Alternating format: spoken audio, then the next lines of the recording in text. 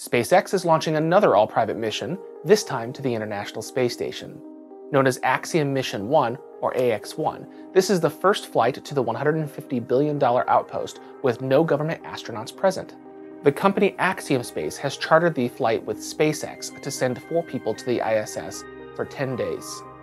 While the mission is dedicated to research and outreach, it's also acting as a proof of concept for future private flights to the outpost as Axiom Space prepares to send its own modules to the space station later this decade. So who are these 4 people going to the ISS, and what is Axiom Space, and what are the company's goals? I'll answer these questions and more after the intro, but first, if you're enjoying my content, be sure to subscribe to the channel and turn on notifications so you don't miss another video.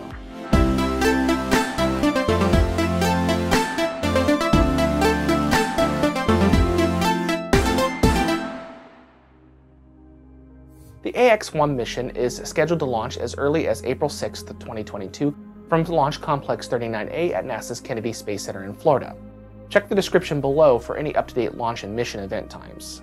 4 people, 1 professional Axiom Space astronaut and 3 spaceflight participants, are planning to launch inside Crew Dragon Endeavour atop a Falcon 9 rocket. This will be Endeavour's 3rd flight to space and the 5th use for Falcon 9 Core B-1062. Should everything go as planned, Core B-1062 is expected to land on SpaceX's drone ship, a Shortfall Gravitas, located downrange in the Atlantic Ocean, and be prepared for another mission. This will also be the first 3rd flight of a Crew Dragon spacecraft.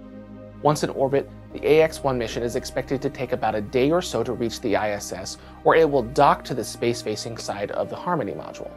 After leak checks, hatches between Endeavour and the ISS will be opened for the crew to go inside to meet and work with the space station's 7-person Expedition 67 crew. That crew currently consists of NASA astronaut and Outpost Commander Tom Marshburn, NASA astronauts Roger Chari and Kayla Barron, European Space Agency and German astronaut Matthias Maurer, and Russian cosmonauts Oleg Artemyev, Denis Medvedev, and Sergei Korsakov. The 4 non-Russian astronauts also launched to the ISS in a Crew Dragon on NASA's Crew 4 mission. Their ship is named Endurance, and they launched in November of 2021. With Endeavour's docking, its 3rd at the ISS, that spacecraft will have seen all of its sister ships in space at least once, except SpaceX's newest Crew Dragon, Freedom, which is expected to launch several days after the AX-1 mission ends. Overall, the AX-4 crew is expected to remain aboard the ISS for about 8 days before undocking and returning to Earth. Re-entry and splashdown off the coast of Florida should come around a day after undocking, depending on orbital mechanics and weather conditions. The exact splashdown location will also be weather dependent. Now, who are these private space travelers? Commanding the AX-1 mission is 63-year-old Michael Lopez-Alegria. If you recognize his name, it's because he is a retired NASA astronaut who flew to space 4 times before this mission. 3 were aboard space shuttles between 1995 and 2002, and 1 was via a Soyuz spacecraft to be part of the space station's Expedition 14 crew between September 2006 and April 2007. In total, he has accumulated nearly 258 days in orbit. However, he is an experienced spacewalker, having been outside a spacecraft 10 times for a career time of nearly 68 hours. He retired from NASA in 2012.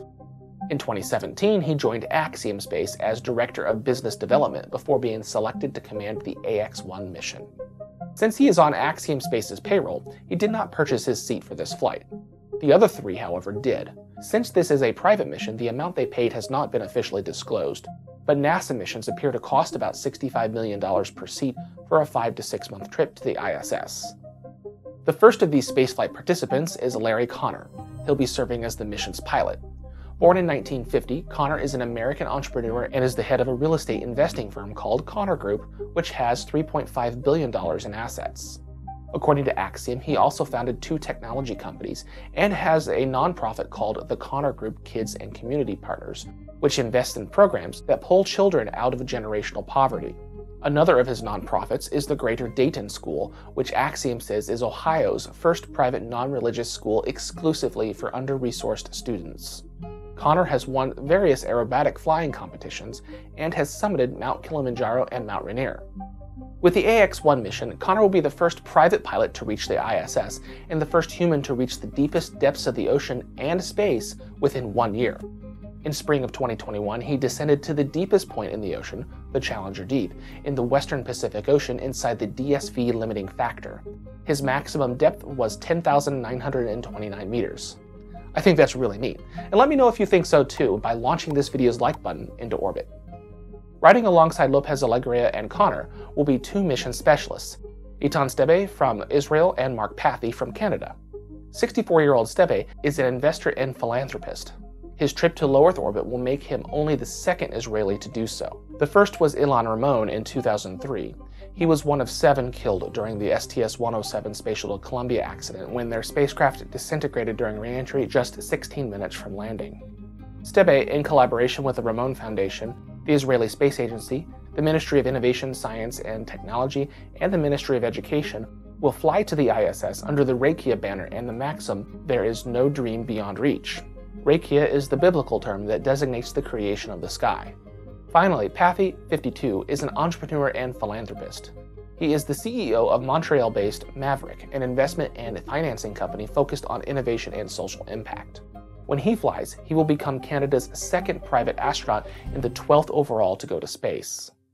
AX-1 is SpaceX's second non-NASA crewed mission. The first was Inspiration 4 in September 2021, in which a billionaire and 3 ordinary people orbited the Earth for 3 days before returning. However, unlike Inspiration 4, AX-1 is going to a multinational orbiting laboratory. This required the 4 passengers to undergo additional training specific to the ISS and any equipment they may use while aboard. Throughout the last half of 2021, the 4 trained extensively at NASA's Johnson Space Center in Houston to familiarize themselves with the outpost, including safety procedures and how to use the toilet. An interesting note though, according to NASA, if the toilet breaks while one of them is using it, an Expedition 67 crew member is expected to be tasked with fixing it.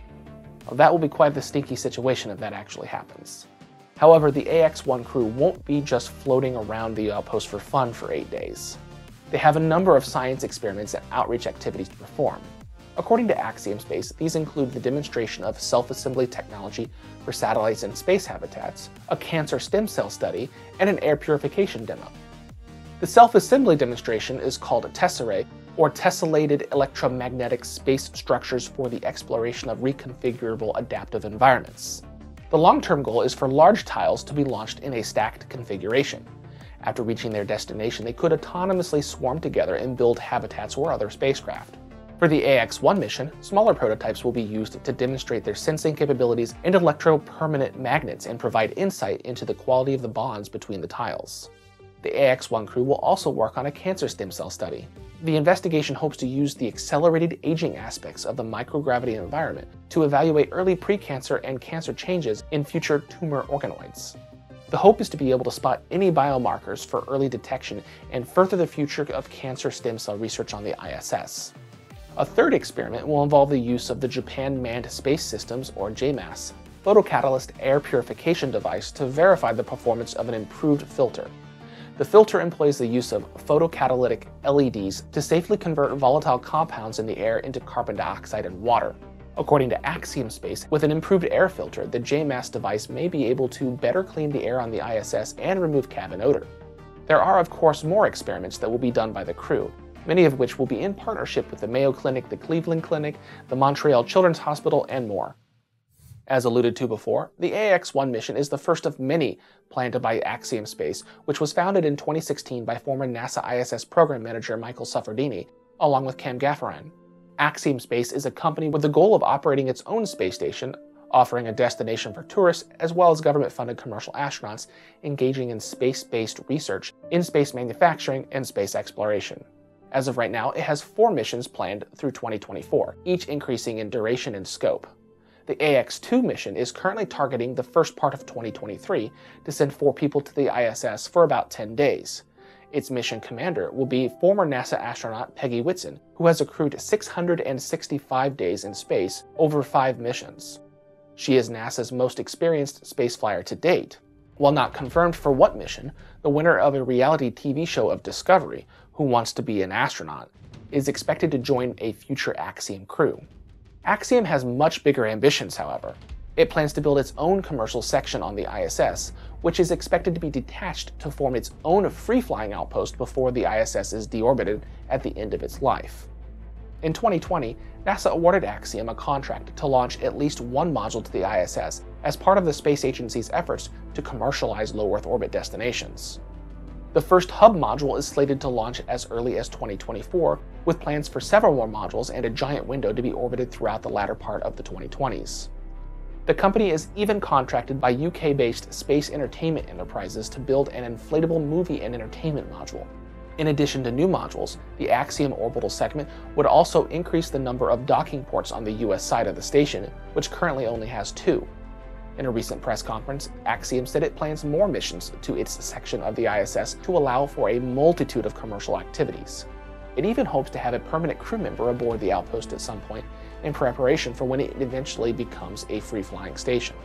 The International Space Station is becoming a bigger hub for commercial low Earth orbit space activity. However, at some point this multi-decade-old outpost will be too dangerous and costly to operate and will need to be deorbited.